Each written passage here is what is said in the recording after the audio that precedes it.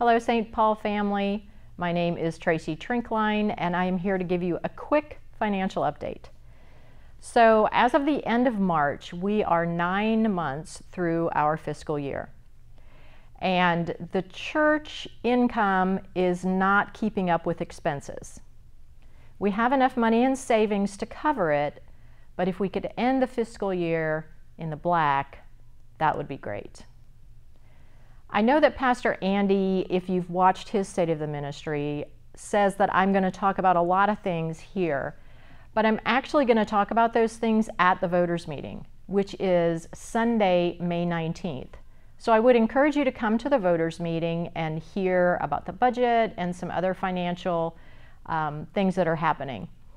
We would love to have you there. I will also post a summary video sometime after the voters meeting. So if you're not able to come, you can hear what was decided at the voters meeting. Again, we thank you for your support, your prayers, your giving, and we look forward to seeing you on May the 19th at the voters meeting. Have a great day.